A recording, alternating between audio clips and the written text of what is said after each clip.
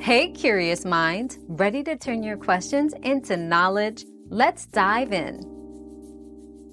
Baby animals communicate through various sounds, body movements, and scent markings.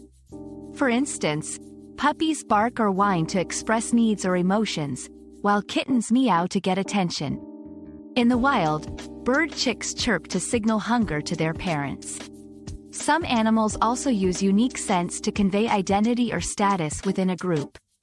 Understanding these communication methods is crucial for both caregivers and researchers in ensuring their well-being. Your daily dose of discovery ends here, but the journey of learning never stops. Subscribe and join us again for more answers tomorrow.